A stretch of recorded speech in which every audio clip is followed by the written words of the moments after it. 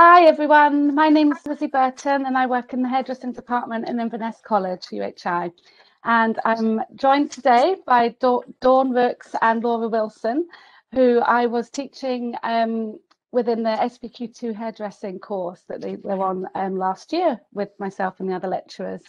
So I'd like to just start by asking them how they are. How are you both? Good, thank you. Good, thank you.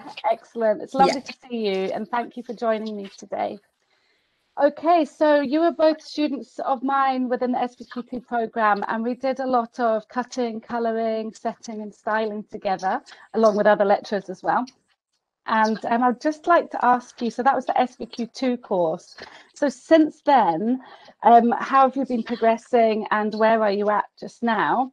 And also, first of all, what first attracted you to the SVQ2 course? Dawn, what first attracted you to that?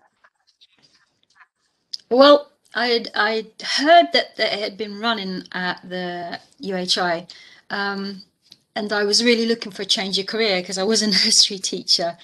But I was finding I just felt the need to be doing something more creative. And you know, when you go into hairdressing, you usually have been fiddling about with your friends' hairs, doing things, even if it's updos and things like that. And had some really supportive friends that were saying, like, you should go for this. So I went online and looked at what was on offer, and it just it was one because I'm older. So I was thinking, well, could I do this change? And it just seemed like, well, let's go and talk on one of the open evenings. So that's what I actually did. And then I met Roz and had a chat, and everyone was just so supportive. Nobody made me feel that just because I was the age I am, that I couldn't go for it, which was wonderful because I kind of felt like it might just be people that are in their 20s doing this. So that's really good to hear. That's really excellent news. So you felt quite a positive experience from that open evening moving forward. Definitely. Yeah, it was really very good. That's great. And Laura, what about yourself? What attracted you to the course in the beginning? I've always really been interested in doing hairdressing, and it just happened to fall at a time where I'd been made redundant from my job. So I was looking into career options, and I wanted something that could be a forever career. And because I was interested, I had a look online and decided that hairdressing was definitely the route I wanted to go down. And so, like Dawn, I applied for it, and at the interview stage it was just amazing speaking to Roz and Lorna. Excellent. Oh, that's really good to hear. Really good. And so from the SVQ2 course, what did you really enjoy the most from the course? So Laura, what was your favourite aspect within the hairdressing course on SVQ2? I actually really loved the colouring side of it. There was just so many different techniques to learn, and also you had a wide knowledge of different lecturers that would dip in and teach you something different each time. It was just brilliant. I loved colouring. Oh, that's really great to hear. Dawn, what about yourself? Well, I'd probably be down the cutting route. I really enjoyed learning like the fundamentals of the cutting. So that kind of gave me confidence to just like, it's almost like recipes and patterns. You start to learn the drill. So then that gives you confidence when you're approaching a new head of hair. Yeah, but it's quite a rounded course. I really like the creative stuff as well we were doing. That sounds really, really good. Excellent. And the aspects from the SVQ2 course that you gained the knowledge from there, how is that helping you now? So Dawn, what have you taken from SVQ2 into where you're at the minute?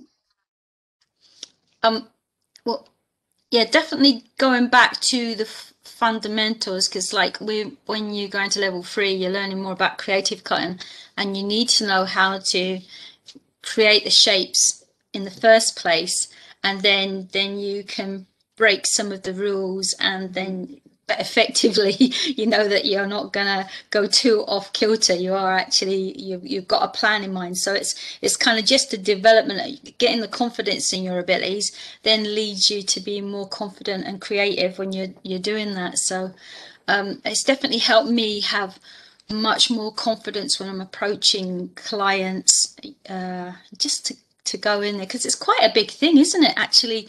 When you're taking scissors or brushes to people's heads, you can really change their appearance. So yeah, definitely. And within the course that you're on just now, Dawn, or both of you are the SVQ3, and then you did a competition, and there was a lot of setting involved in that. Was there, did any of that come from your SVQ2 as well?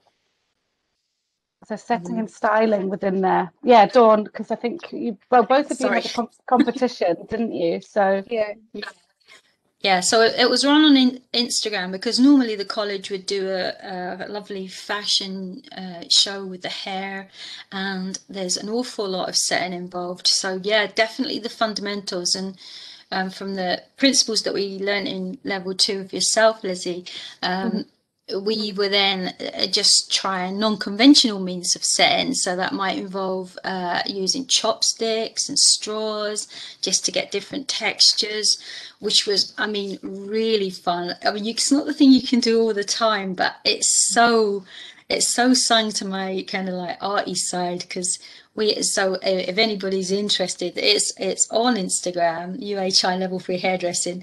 You go and look and see what we're up to.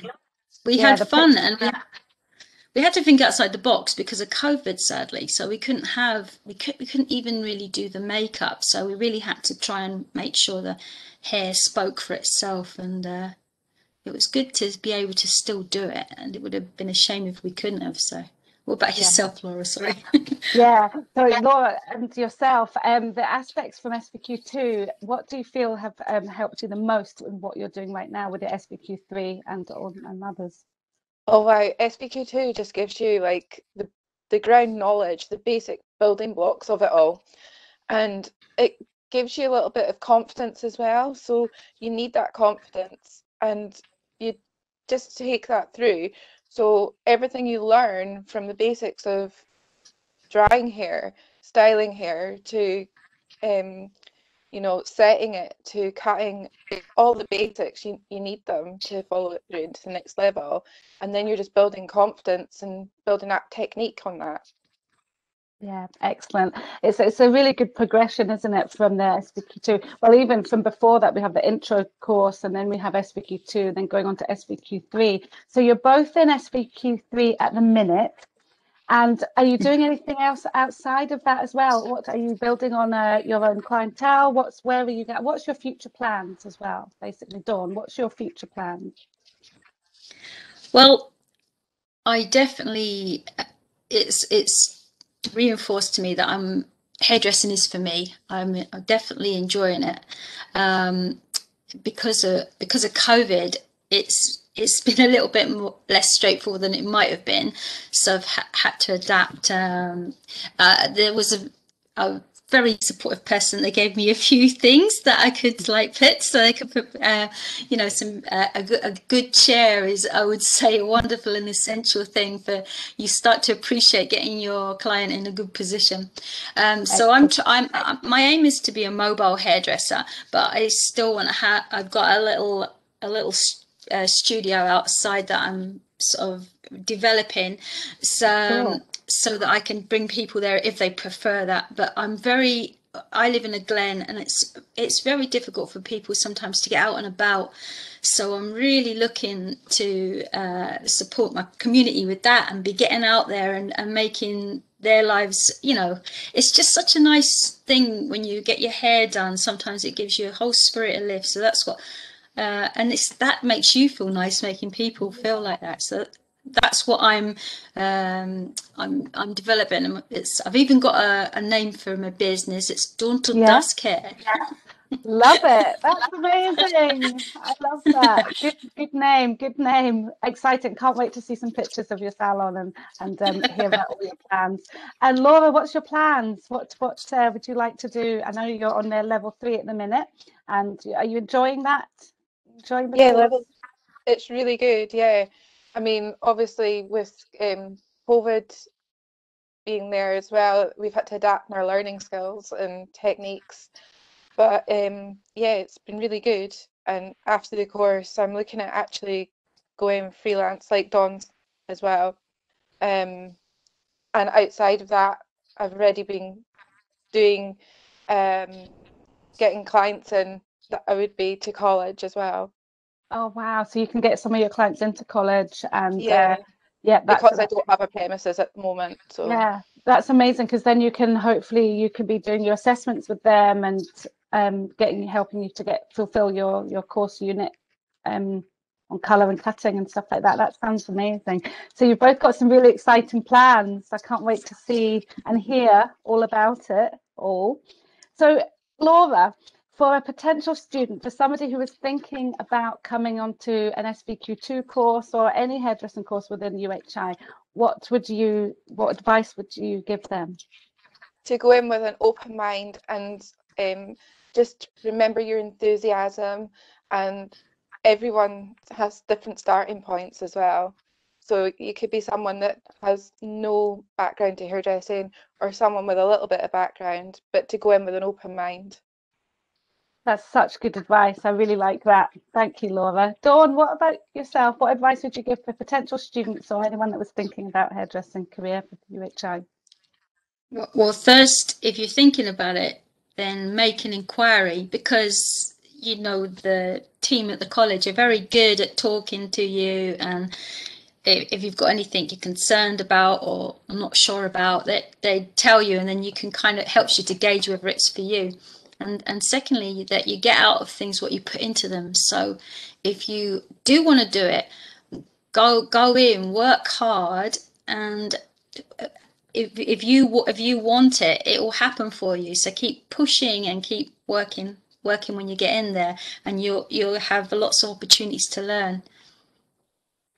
That's amazing advice. Thank you. Thank you so much to both of you. So I'd like to say a massive thank you to Dawn and Laura for coming on today, and a huge good luck for your future careers. And from everyone at UHI, we'll be thinking of you, and please keep in touch with us and keep us posted on how you're getting on. Okay, thank you so much. Lovely to see you. Bye. Thank you. It's lovely to see you too. See ya.